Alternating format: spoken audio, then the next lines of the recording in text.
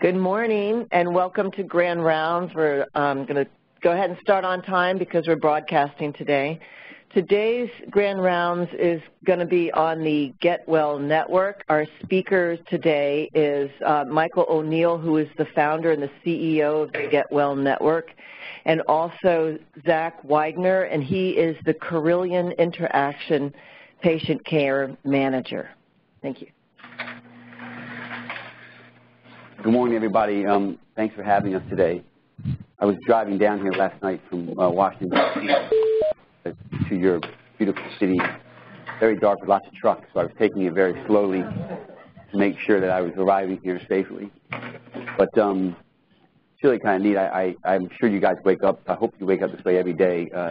You will touch patients and families today that are going through truly a life-defining moment. So while for you it's probably the everyday amazingness of what you all do, for them that one particular touch could not be more poignant. And so it's a thrill to have a chance to talk to you today, and hopefully we'll do three things over a relatively efficient amount of time. Want to do a couple things. One, just want to share the story from the voice of a patient. Two, I do want to talk to you a little bit about a model called interactive care. That's something that we've been researching and writing about for the last several years, just something for you to consider as you begin to and continue to kind of do your work. And then three, do want to, my organization is at the forefront of a lot of research happening in patient and family engagement and the potential impact of that work on outcomes, and wanted to share with you guys some things happening along those fronts as well. So that's kind of the three things that we thought we would do today. But I'll start kind of with this. I was being asked earlier, so what is your background in medicine? And so I guess in some cases you choose something to do. In other cases, things choose you. And so I actually was at Georgetown University about 15 years ago studying for a JD MBA and was diagnosed with non-Hodgkin's lymphoma during my graduate school. And so I was sitting in a classroom much like this, buckling over a lot for about 3 or 4 months, a lot of pain in my lower back. And so I'd gone to the student clinic literally 7 times. And the initial diagnosis was, hey, you're 28 now, not 21. So all these flag football and basketball leagues you're playing and are wreaking havoc on your lower back. You probably have a bulging disc. So I did a bunch of MRI stuff and nothing came out. And then the pain began to spread from my lower back into my abdomen. And so I was now back. I remember his name, Dr. Marsh, who was a young physician. I'm a resident at Georgetown. So I'd now gone back to the student clinic. The poor guy had to see all his crazy students every day. So anyway, I went back and I was saying, he said, hey, listen, why are you carrying a law school book? I thought you were getting an MBA. I said, oh, yeah, well, I'm actually doing both. I said, oh, well, listen, you have what we call a law school ulcer. We see about 8 of your classmates every semester. You just need to relax. Things are actually going to be fine. And so I said, yeah, something just doesn't feel right. So I was on Prilosec, and the pain continued to spread. I began to sweat a lot at night, waking up in just a pool of sweat in my bed. And finally one day went into the ER at Georgetown and told them the story and said, listen, I need somebody to not press outside of me. Someone's got to figure out something going on. The fire is inside, if you will. And so they knocked me out, did an EGD, and I woke up to a sight I will never forget. So I had been engaged for 3 months to a little 102-pound Armenian ball of fire named Wendy Eskandarian, who's my wife today. And so every night for the past 3 months, I'd get home from grad school, and she would come home from work clutching her wedding magazines and wanted to talk about all this incessant things around flowers and table settings and things that I would pretend that I wanted to actually talk about. Anyway, I wake up from the EGD, and I look over to my bed tray, and there was a 4-color photograph. You all are too young, but back in the day, and when I was diagnosed in '99, they actually would spit out these Polaroid pictures out of the CT scan, if you will. And so I saw this picture, this gross-looking thing on the inside of my stomach. I didn't know what it was. I looked to my right, and here's Wendy clutching the magazines, but tears showing down her face. And I'm kind of like, oh shit, it's going to be a really bad next 30 minutes, you know. And so, sure enough, Dr. Lewis had told me, listen, we've got some bad news. It is a tumor in your stomach. We believe it's stomach cancer. So it's a Tuesday. I have you scheduled on Thursday to get surgery at GW with a friend of mine, Dr. Stephen Evans. He's going to cut your entire stomach out. he's going to connect your small intestine to your large intestine. And if it works out, you'll have a relatively normal life. You've got to eat really small meals. And so with a boat full of hysteria, we began to make 100 calls to anybody who would possibly see us or listen to say, this is what we've just heard. We are really, really anxious. And we're hoping that somebody else might tell us something different. And so within 24 hours, we were actually up in Baltimore, and within about 36 hours, we're in surgery, having laparoscopy surgery to kind of check out what the tumor really was, to kind of get deeper into the pathology of it all. And turns out after 9 days of sitting in the hospital waiting for pathology to come back, it took that long back then, I was diagnosed with non-Hodgkin's lymphoma. So I went through 4 cycles of CHOP chemotherapy to treat my cancer. And the way it was described to me then was, hey, other than your cancer, you're pretty healthy. So with CHOP chemotherapy, we try to kill all the cells, and we hope the good ones grow back and the bad ones stay away. And so I am one of these members of the Cancer Club who have had a unbelievably wonderful medical outcome and are so grateful to the oncologist and the team that treated myself and my family during that time. From a patient and family standpoint, I will tell you my experience was far less than wonderful. I never felt so out of control at a time in my life I needed to be in the most control. At the time when I actually was being asked to make the most important decisions of my life, I felt like no one seemed to have the time or inclination to help me be a key part of the decision-making process. And so I was frantically searching during this time to get hands on anything I could. And the craziest thing at Hopkins was the following. I was there for 9 days waiting for my diagnosis to come back. And every morning you want your doctor to come in exactly at 9 o'clock, because when he or she comes in, it's like the one piece of here comes the magician that I actually can listen to and guide me through this experience. But as you guys probably know, because you're in this field, it's never exactly 9 o'clock, because you have lots of other things kind of going on. So while I wanted to be consistent as a patient, I never really know. Sometimes by the time you come in, I'm sleeping, so I don't even get to see you. And it gets me so anxious because I actually haven't had my one precious touch with you on that particular morning. You know, so the only thing consistent when I was in Baltimore at Hopkins was the following. This is the craziest thing. Every morning, exactly at 8:45, a young guy would come in my room. He had headphones on. He'd kind of be dancing to his music, and he would ask me for $8 to turn the television on. And if I didn't have the cash, he actually would take a metal key. He would stand on a chair. He would turn it off. Now, on the third day, I said to him, listen, I got to be honest with you, man. Like, I'm thinking that I might have cancer, and I'm trying to figure out, like, what this all might be about. So is there any kind of, like, education? What can I get my hands on? He said, oh, well, there's an education channel on channel 12. And so I took this thing, and I had to go all the way up around all the channels. And by the time I got back around to 12, I kid you not, I look at the screen, and it's a breastfeeding video. I'm like, what is going, like, this is the craziest thing I've ever seen. Anyway, so long story short, got through my chemotherapy, went back to Georgetown for my last year of grad school with a bald head and about 10 pounds lighter, and began to research and write around a concept called interactive patient care. That, quite frankly, is a lot more important than the company I run today called Get Well Network. And the concept is something that is easy to say, but very hard to do, and actually takes us working in partnership to make happen. And the concept says, we can find a way to take the mission statement off the poster in Nancy Agee's office, which undoubtedly says we are committed to patient and family-centered care.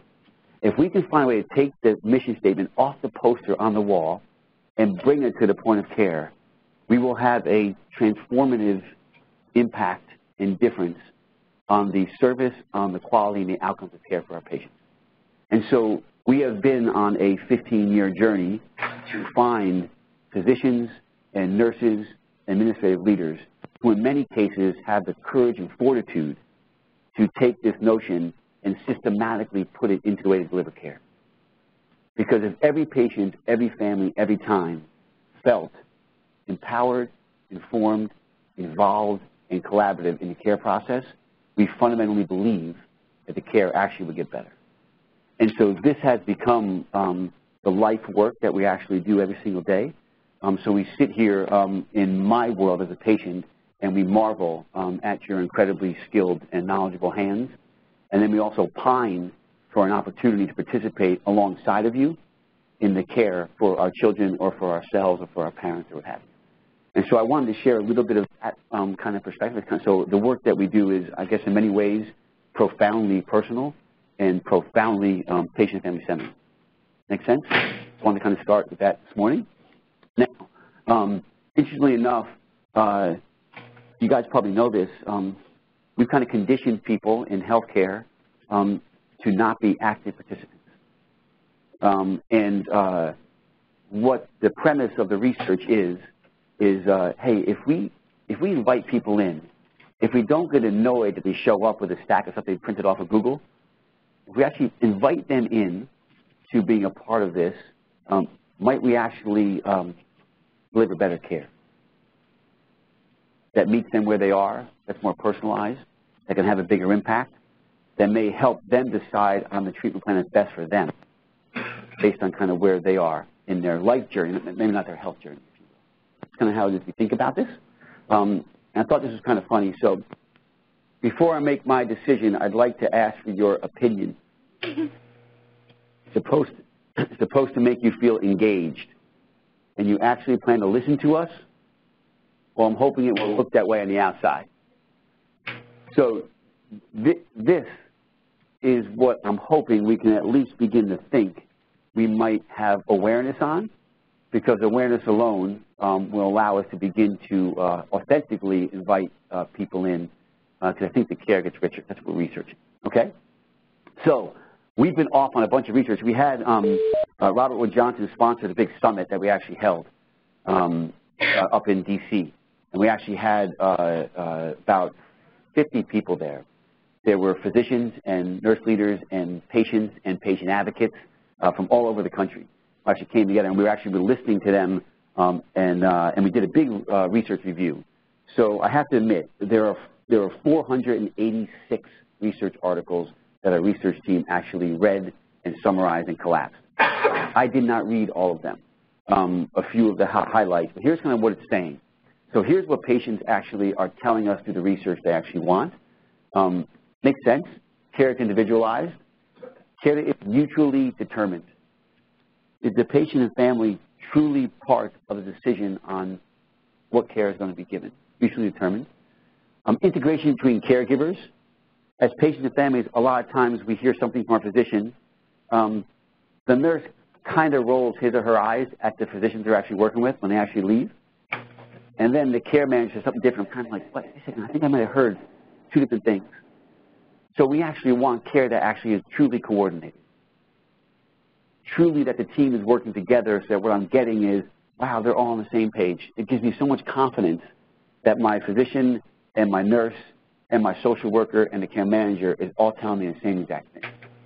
It's so clear they're talking about me, that they actually know who I am. They know that I actually can't get my kid to his rehab appointments next week because I'm actually going to be out of town for a business trip. So they've actually helped me figure out how I'm going to make sure I get the care I actually need. So it's a very important kind of thing that we're hearing from patients. They really want to understand and see that everyone's on the same page, really importantly. Just kind of what the research is saying. And I promise you, it's not just my opinion. So I will not bore your tears, but there's the body of work around patient and family engagement from a medical standpoint is frankly awesome these days. For many, many years, patient and family engagement in medicine has been an art form, not a lot of science. And so we're spending a lot of time, frankly, trying to boost the science of patient and family engagement to make sure that there's efficacy in, if we do engage patients and families differently in their care, what actually works and what doesn't. When should we actually educate the patient and family on their kids' asthma? When are they most apt to understand what it means to take control of their own health journey when they actually leave our skilled hands? How many times should we remind them? When should we actually call them? How many times should we actually educate them on the same information about their meds? Will they understand it at discharge, or do they have no idea what we're saying, even though they're telling us that they're not actually do? So we're doing a lot of research to kind of figure out, from a human standpoint, how can I most effectively engage in my care so that I can be a better patient for you and for myself. And the system has been set up historically to be very unidirectional, with me as petrified, scared patient nodding, and then leaving your skilled hands and having no idea how to take good care of myself. So we're trying to figure out in the research what we can do from a provider standpoint to set up skills, systems, processes, technologies all in one to make sure, again, that every patient every time has a better chance of being a better patient. Because if our jobs are to say, hey, I just met you, how can I rapidly build you as a great patient with a great system around you? It's not going to be me. I have 50 other things I'm going to go do the minute I actually leave your room. So we can kind of find a way to build great patients quickly, we can really have a change. So lots and lots of research and evidence, more and more every day, that's linking engagement to better outcomes. And so the work we're doing is a lot part of that work. And I want to just give you a premise before we talk about this model to share with you. So when we think about, number one, like healthcare has been delivered forever with a couple of really important pieces of data that you all have been trained so well to read, understand, and make decisions on. And that data is typically clinical data, and on the business side, it's claims data from insurance companies, but clinical data. And our premise is that we're researching, if we added a third leg to the data stool, if we actually added patient voice data to the clinical equation in a more systematic, consistent, actionable, real-time way for you, might you actually give a different intervention if this other piece of data was involved?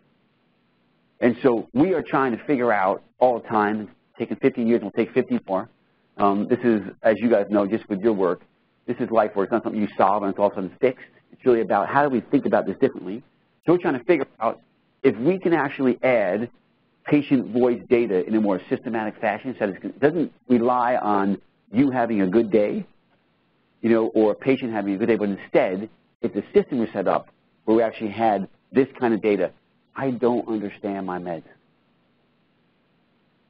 I can only afford my next 2 refills. I can't afford medications after September. I don't even have a ride to get to my rehab. I've heard 3 different things from 3 different physicians, and I have no idea what the right direction is. If we actually added, or, hey, I'm not really good with this technology stuff, so you've given me this patient portal online, I have no idea if I'm going to log in. Or the opposite. Hey, I lived my whole life on this thing. Don't give me any more paper. Just put it on here. I'll pay attention to it. If we know these things, you know, and we put that into the data, might we get different interventions? So we're trying to figure out all the time, like, how this might impact us. And it's been a really interesting journey around that. Now, at this summit that the RWJ folks supported, it's pretty amazing. So we had all these people in. And here's kind of what it is that the patients were actually telling us. I just wanted to share this with you. I thought it was really kind of neat. So I won't go through them all, but I thought a couple of them were kind of interesting. So one, this is kind of poignant. So the patients were saying to us, we really don't want the illusion of certainty. We actually want to figure it out together. So it's okay that I got something weird happening in my blood and you don't know exactly what it is yet. I kind of don't want the illusion of you claiming, or you're looking in your eyes thinking that everything is, I know this, I got this, I'm a doctor. More like, hey, we'll figure this out together. It might take some time, and it's going to be unsettling, but we're with you together on this, and we need your participation in it. It's kind of interesting. This whole spectator to team member, hope these aren't too cliche. These are like the direct phrases coming out of these patients, really kind of a poignant time for us as we were kind of sitting there for 2 days in this workshop. This notion of hierarchy versus equal partners, man, this is like, it becomes so cliche. This is a fundamental change in the way we might think about delivery medicine. You all are up on high. You're at the pinnacle of knowledge in your field. And as patients, we have been conditioned forever to look up at you, to actually be a little bit afraid of you. And so you wouldn't believe the impact of the nuances of your body language and your words on my ability to either shut down or to open up around how the best care might be given. And so the patients are telling us they want this. They don't really know how to do this either yet. They don't know how to be equal partners yet. So might we, as an industry, nurses, physicians, care, might we actually play a role in starting to help build patient skills around empowerment? How might we help them actually be more empowered as we actually walk forward? So we're trying to figure this stuff out as well. So I thought we'd share, do you mind turning that on? I thought we'd share this perspective from a 15-year-old in her experience. So the doctors don't let you sleep at all. Like, if you think you're going to get sleep, then you're crazy. Because they come in at 6 in the morning, and they don't all come together. There's a med student first, most of the time, and then there's another one, and then there's another one, and then there are residents, and then there's the actual doctor, who's the actual important one, and then my other doctor, my rheumatologist, he comes in at noon, like a normal person on his lunch break, and he actually cares about me, so he lets me sleep. And then the other ones are just like, oh, no, I don't care. Like, do you need sleep to heal? No, I don't think so. Like, that's crazy. Like, who needs sleep? That's not important. So they come in at whatever time, at 6 in the morning, and I am here, and I need sleep. I need to be awake. I need to be happy. And I've tried to tell them that I give better answers, and I will talk to you more. I will participate more if I'm not laying in bed like, what did you say to me? Are you talking to me? I'm asleep. I'm sorry. Yeah, so that's not going to work if you're not getting me engaged and talking to you. And that's how people work together and do things, because they talk. And if they don't talk, then it's bad. It's just not good. It's not good. And it's just, it really annoys me, too, when they ignore you and they try to talk to your parents. Like, I am 15 years old. I know that's not that old, but at least I should have some say in what I want being done to me. Like, I am the patient, and I need to be heard. Like, I am the patient. It's going to end up happening to me anyway. So if you try to leave the room to protect me from whatever, it doesn't work. I would like to hear what you're about to do to me. If you're about to poke me with a freaking needle, tell me. If you're about to cut off my arm, tell me. I need to know.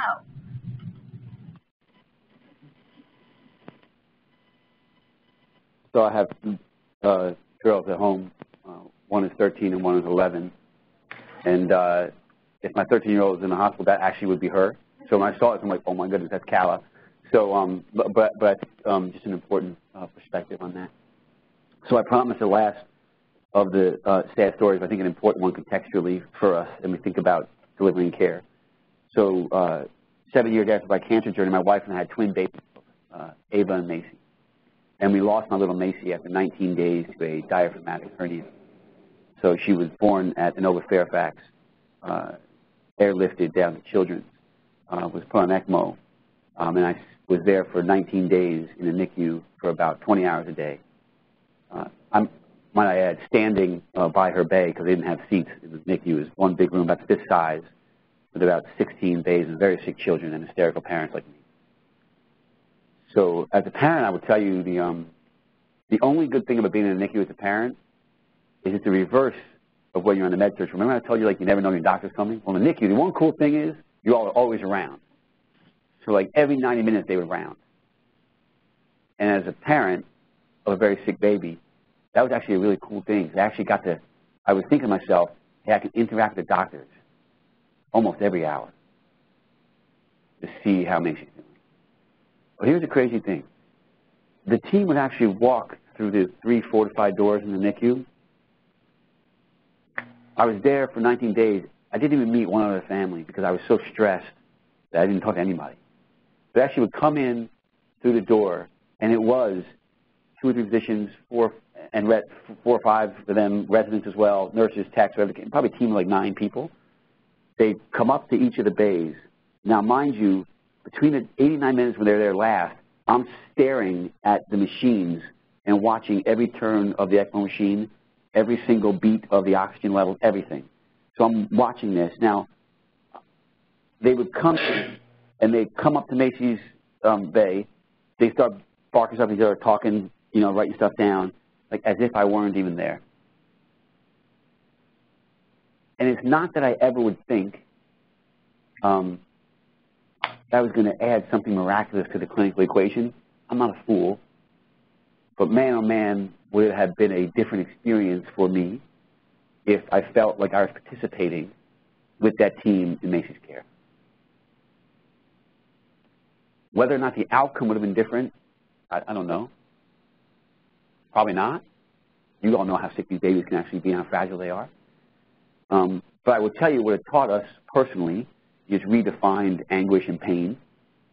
What it taught me professionally was every time we were researching or thinking about patient engagement, we better think about patient and family engagement, because too often the patients that we're taking care of are too young or too sick or too afraid or too medicated to be the ones effectively engaged in their care. So if we can, as a professional, find a way to help build empowerment, information, involvement with the folks around the patient, then they have a better chance of having a better outcome as well. And so our research work is as much around how we might find new and innovative ways to identify, introduce, enroll caregivers in the clinical equation rapidly so we can make them better patients, help take care of each other. This is a big part of kind of our work. This is what I felt like. So when we want your opinion, we'll give it to you. This is kind of sometimes what it feels like, and it's not intentional, but what we as patients feel like is the following.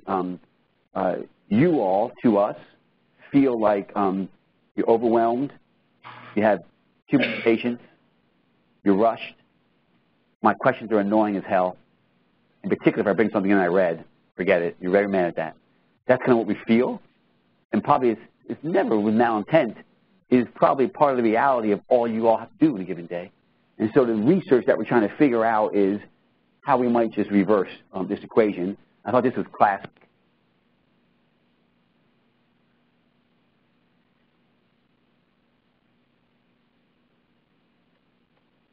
Imagine this mission statement that says we are committed to patient and family-centered care, and then as a patient, what I observe is that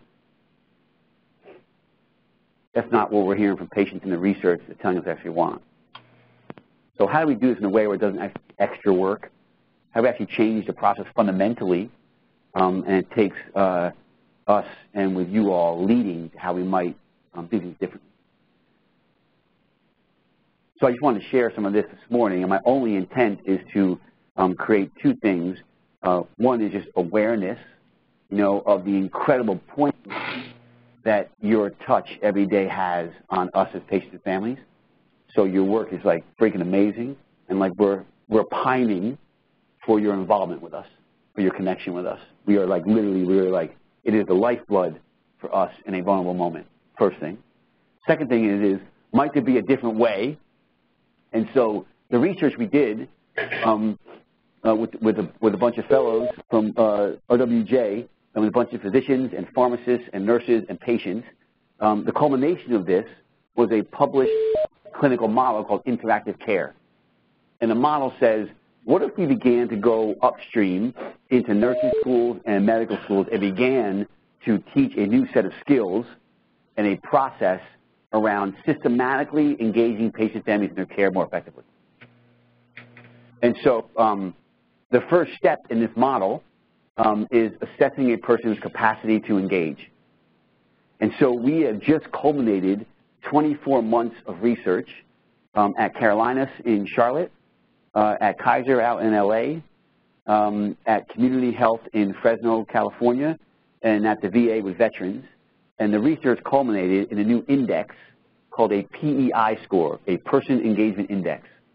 And the idea was, can we actually put a marker on every person we ever take care of to understand their capacity to engage in their own self-care? And if we knew that, if I go into Epic, and if one of the first things I saw was a PEI score, and I know, hey, this person has high health literacy, is very proactive, very low acumen for technology, don't put them on a digital coaching program, you're not going to be able to do it, right? Or the opposite. And so just finished this research around this PEI. The idea is, imagine that every patient you ever came in to see, you actually knew numerically what their capacity to engage in their own self-care was. Might have changed the intervention we actually give them and how we actually take care of them.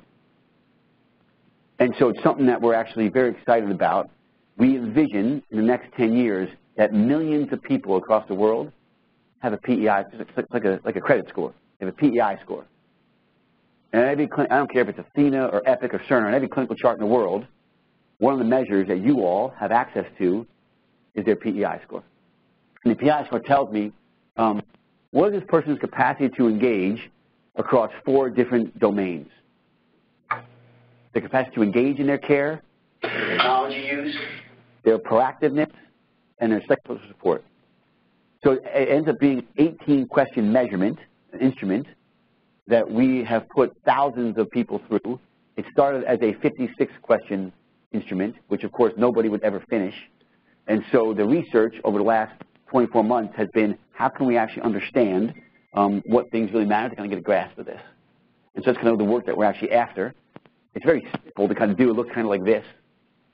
And so patients on a mobile device or on an app or whatever the thing may be can take this PEI score.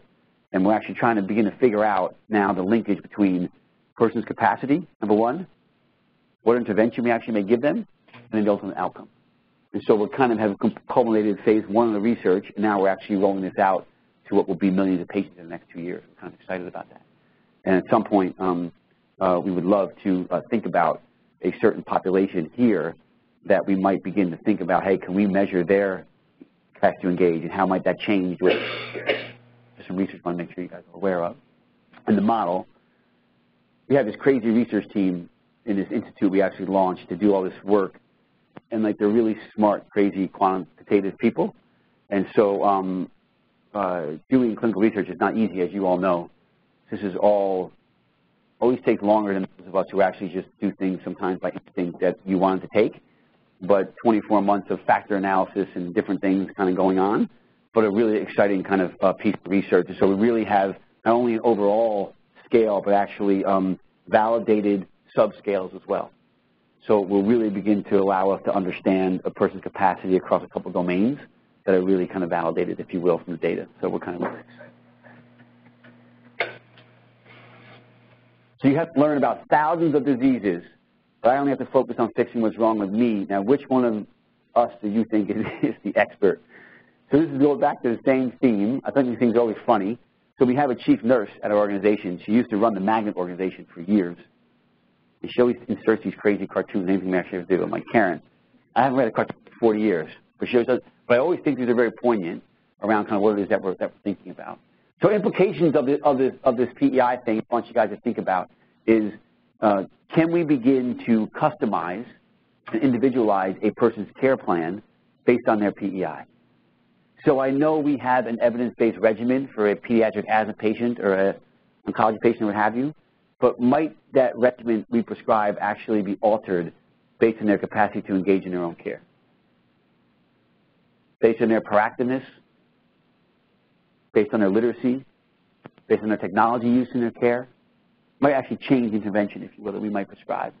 Might we actually be able to meet them kind of where they are? And the big implications for data, we're trying to figure out with the data now, based on your PEI score and based on your clinical plan of care, have the outcomes actually changed? And we'll find out over the next couple of years on this whole thing, but we're really excited. The promise that we're seeing early on is that if we can understand their engagement capacity quicker, and we actually can include that in your assessment on how to take care of them, man, it can have a big impact on their ability to kind of begin to take care of themselves. That's kind of what the nature of the work is. The second thing I wanted to make sure we did today was kind of introduce you to the thought of a new model, interactive care model, that we think ultimately we can begin to teach around process and hardwire into clinical delivery. And might we actually add a new measure to the equation to give you another data point that adds that patient voice, not qualitatively, but quantitatively and systematically in time with evidence. Thought? Third thing, just want to give you a quick headline or headlines around some really kind of neat research kind of going on. So we're in a couple of really important studies that our research institute is spearheading and sponsoring with our researchers as primary researchers, and some of them we're actually teaming with other folks on. So there's a Dr. Laura Wood at Boston Children's. She is a very close partner of ours. They're a big partner of ours in both the research and our technology work as well.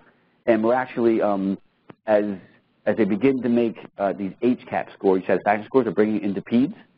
So we actually are researching with Dr. Wood, might we actually get significantly more patient feedback that's accurate if we actually don't wait for a satisfaction survey to go out in the mail 5 weeks after you get discharged?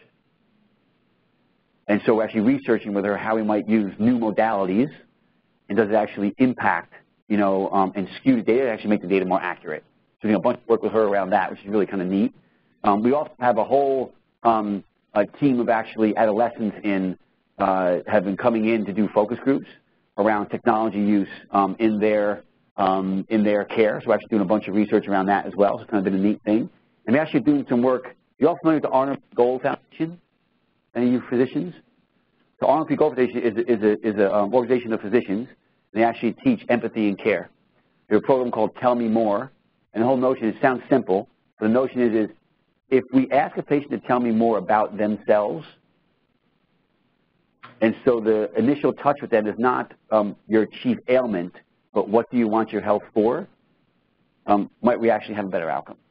And so we actually are partnered with the Arnold P. Gold Foundation to actually run out this Tell Me More campaign to see if we actually ask patients to share more about themselves and their life journey efficiently, but in time, might actually change what actually goes on the intervention side. So kind of a neat study as well. I won't bore you to tears with this research, but we think it's actually really pretty cool and really pretty important. So Dr. Sarah Toomey, again, is a partner of ours. She's amazing. Here's kind of what's going on. So she did some initial research design around using tablets to do HCAHPS results and scoring of patients. And what we're actually seeing is the following. Look at this, a 71% response rate versus 16%. So we think, one, we can get a tremendous amount more data around how people are perceiving the care that actually is being given to them that will help us understand more and in real time how we might deliver it better. So lots and lots of data around more data. The second thing is it really actually helps us frankly get more dispersed data across populations as well, we're seeing. So it's been a really interesting way for us to think about how to go do data capture differently, if you will. So we're doing a bunch of work around that stuff as well. And again, it just looks like this. So really elegant, simple ways to make sure patients' voice is included kind of in the feedback. So we're actually doing a bunch of research studies around those things. I mentioned earlier as well, just this whole type 1 diabetes self-management. So we're actually trying to figure out with adolescents involved in the research, what are the barriers to actually take care of themselves, what roles do their friends actually play, and what role might technology play in their self-management of diabetes. And so lots of really innovative work around this whole thing as well, which has been really exciting for us. We have amazing researchers at Children's National in DC who are spearheading this in partnership with us.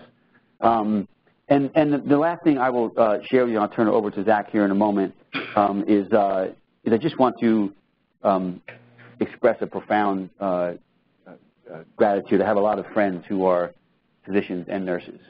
And having now kind of been in the field for 16 years, I marvel at the breadth and depth of knowledge that you all are responsible for taking on and somehow be able to pull that together in real time with an incredibly anxious person at their most vulnerable moment in their lives. And so those of us who are not in medicine directly simply marvel at your all's commitment and skill and passion. I imagine this must be exhausting because in some ways you all can't have a bad moment because for every patient it's the most important one. And so I imagine at times that might feel daunting, but to us, I will tell you, we marvel at that. So I just express gratitude for that and let you know that just like your work, this is kind of life work for us. So we're 15 years in to what is going to be a 50-year journey. I feel like we're still on chapter 2 of like a 50-chapter book. So there's lots to kind of figure out how we might do this differently with patients and families truly at the center, not just in our mission statement, but actually the way we deliver care every single day. That's kind of the work. And I'll share with you one quick last video story and turn it over to Zach.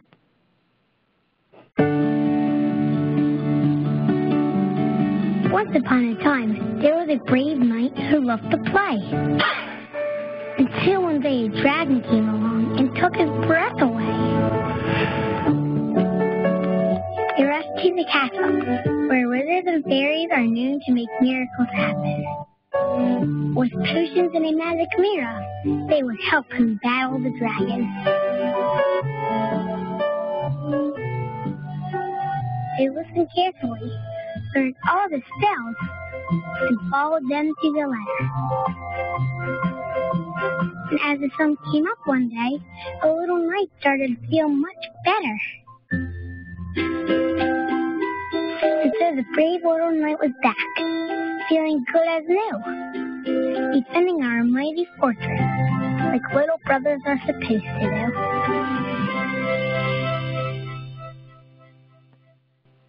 Thank you for listening. I'm going to share some of the research work. We totally appreciate it. And Zach's going to share things that we're actually doing here at Carilion. Good morning, everybody. Mike is always tough to follow. Thank you for that. I've got just a couple minutes, so I want to kind of talk about the Carilion side of this. So I'm the Interactive Patient Care Manager for Carilion. I am the day-to-day Get Well guy here. So some of the ideas, suggestions, workflow, process, all that good stuff you can talk about. So I wanted to talk a little bit about what we are doing based on the kind of larger picture that Mike just shared. Patient engagement science, talked a lot about the patient engagement index. We have actually piloted that on 4 units. The pilot just ended, so we're going to go through the data and kind of see what that means for us. See on the technology side, how could we incorporate that data? How useful is that data? Is the tool still too long? Is there things that we can change? We went through a different process. Some folks went through all the survey questions at once. Others were broken down over a sequence of days. So we're examining everything right now. We don't have a solid answer on it yet, but we'll get there. Intuitive design. So Jackson can attest. He's one of my Get Well colleagues. I harass them constantly to make this easier, to make this simpler for everybody, to make it as workable as possible. Whether you're on the beginning of your journey in healthcare as a child or you're at the end of your journey, it should be easy for everybody to use. So we're working very hard with their team to make that a possibility. And deep integration. So on our side, this is bidirectionally integrated. It lives in Epic. It goes across the continuum. Get Well Network education is available to our patients on iChart. And we're looking at ambulatory solutions. So we know sometimes it's difficult to educate folks in the inpatient setting. They might not have family there to engage with, and they might not be ready to learn. But when they do get discharged, when they do have follow-up appointments, how do we reach them then? How do we help folks be educated before they need the services at the hospital? So we're examining a lot on the ambulatory side, even our pre-surgical testing side, to get more of this education out front before folks get here. So real-time data, this is one of the beautiful parts of Get Well Network. We have real-time data. I can tell you what your patients are watching, what they've engaged with, what they've started and stopped because they didn't see value in, and the areas of the system that they don't feel as useful as others.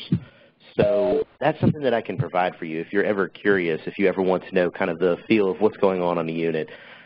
For now, on the nursing side, every other week, they get a report from me of how everything's going, what the numbers are, where we are, what videos are being watched, and so on.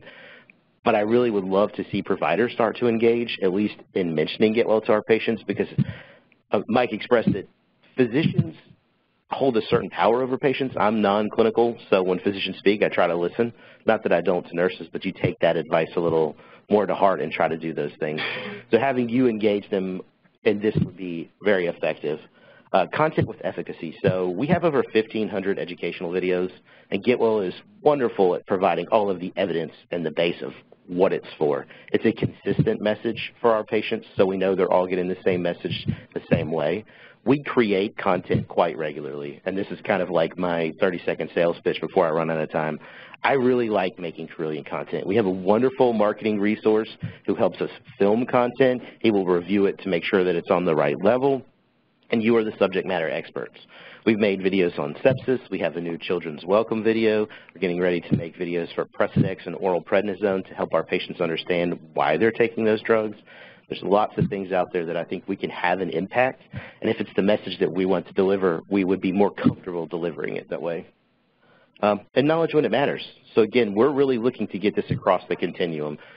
It's not always the right time in the bed. But when they leave, they need to understand what happened. They need to understand the next steps, the signs and symptoms to look for, all that fun stuff. So being able to engage our patients while they're here and when they leave is the ultimate goal, and we're most of the way there. If we could get the ambulatory solution going, I think we'll be across the continuum completely and can really have a major impact.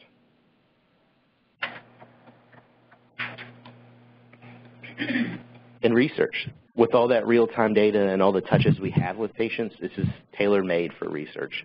We're actually working up research project with the emergency department, specifically around residents right now, regarding patients' perception while they're in the bed. We can prompt a survey to ask them, did they engage me? Did they ask me how I was doing? Did they talk to me? Dr. Keel and Dr. Robichaud, I believe, are leading the charge on that. We've done several QA/QI research projects around hand hygiene, because we ask about hand hygiene and what are some of the barriers that patients have with that, and what do they see when people don't wash in? Do they say things? So we're really using this as a tool to reach our patients and to talk with them. Change management. So this is, Mike mentioned it, this is kind of a change in structure and culture. We want patients engaged. We want them to be a part of their care. So how do we collectively as an organization come together and unify that message and work towards that change to engage our patients? And how can I help you do that? Whether it's technical issues, it's too hard to use, issues with time, I'm glad to spend time with all of you to go over what Get Well is and how it works for us individually. And I do a lot of process analysis to say, maybe this would be a time, and as a non-clinician, I can tell you, as someone who's been in the bed, who's had a child in the bed before, it's scary, but there's times that you think, even though it's scary now, it would be really nice to know X, Y, Z. So I'd be glad to speak with you guys about that. And Get Well benchmarks. So we do look, how are we doing comparatively with the rest of the organizations that use Get Well Network? For the most part, we actually do really, really well. Our patients are heavily engaged. They seem to like the product, but how do we share our best practices, and how do we get the best practices from other groups so that we can try them here? So that's something that on my end I work diligently at. We do a lot of referrals, and we ask for referrals for things that we're looking towards. That's kind of the rub for all I have. I want to say thank you and open it up for questions for the last few minutes.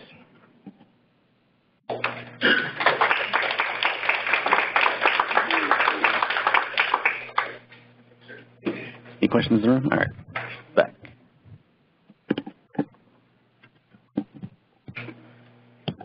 So I was wondering, in your research study, did you see a lot of variability in the PEI score in any given hospital stay for patients? Even hospital stay? Yeah, within a hospital stay for a patient. Just to really understand, you mean like on where they were in their stay, or? Well, if the PEI score changed from like the beginning of a hospital stay to the end, yeah. Did you see any variability? Yeah, so we are seeing like, yes, so we are seeing relatively quick movement, you know, of some of the scores. And so we're trying to figure out through the data what's happening in the process that makes a move from one to the other, and can we then more systematically intervene to march somebody up a PEI scale between the time they get there and the time they leave. So we're seeing some changes, but we don't yet know what's driving change. It's just too early. Okay. But I think there's some promise in that.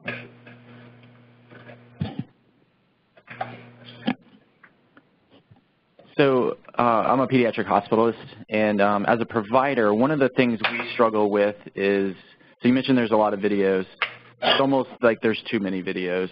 I think there's like 10 or 15 asthma videos. And so we, a lot of times when we're ordering videos, struggle with which video is the best one for this patient. So that's one issue that we have. I mean, I'm a big fan of Get Well Network, but that's one issue. Yeah. The other issue is just getting the patients to watch the videos. Yeah. Yeah. So look, on the first one, here's the deal. So we have two medical librarians in the organization. We have scoured the earth and continue to for the best patient education content in the world, from probably 30 different suppliers of it, right? So our job at the company is, frankly, these 4,000 titles from 30 different vendors to cull them and to curate them into mini packs more effectively, and then get your guys' skilled brains on them to say, hey, when it comes to a pediatric as a patient, here is the actual pack of these 3 pieces that we actually want. And frankly, we need to be better at actually culling this stuff down and making it easier and more succinct. And we're going to need your participation to help us understand, hey, for this particular diagnosis, what 2 pieces of education are most essential to the patient actually understanding what we're trying to do with them. And so we can be better at that. It's a very good point, and we're not there. It is too many. You're absolutely right. Because a string of 9 videos for one thing is just too many. People don't watch them. That's the first thing. Hang on a second. My intention is to try to get with the subject matter experts, the people in those areas, to review the videos with me. Let's make a best list. Because sometimes you might find a video where that's not really applicable here, that content doesn't mean as much to my patients. So these are our top 2 asthma videos. And that's actually automatically with some care plans, but when you disengage completely like that and it's just happening on the back end, we feel like getting viewership is even harder. So look for movie nights coming where I would like to show, sections about specific procedures and get your opinion about those that would be most effective for our patients.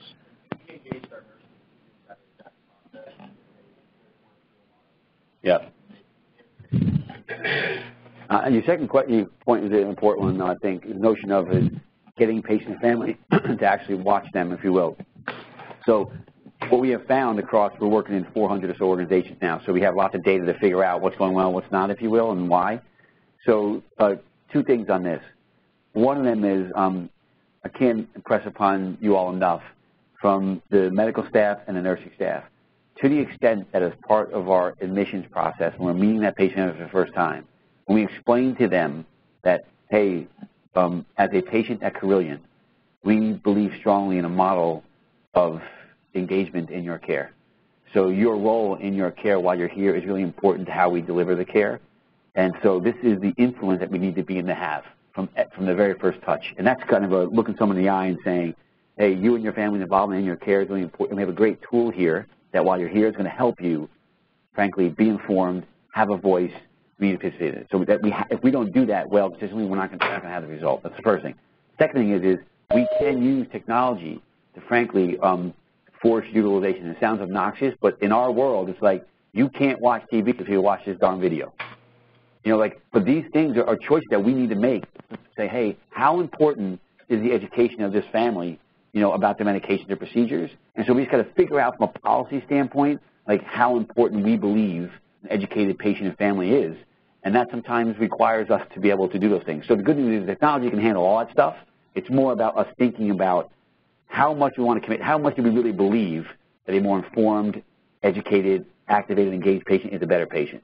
If we really fundamentally believe that, we got to hardwire it in, we can do it with technology as well. But your influence from the very first touch is the paramount thing, that we've seen in the data. So in some of our organizations, St. Elizabeth's out in Kentucky, they're a big Epic shop as well. So we're in 4 hospitals there, about 1,200, 1,400 beds. And they have some of the country's highest utilization on education. And when you walk in, they're actually using a digital whiteboard. And their first touch with the patient, they're actually forming goals with the patient for their stay and putting them up on the screen as part of intake, right? So so for them, they've kind of hardwired, hey, we're going to get these people involved right away. So there's things that we are seeing that have really worked well that we just need to work a bit with you guys as well if that's an interest. So anyway, but a really important point. Any other questions in the room?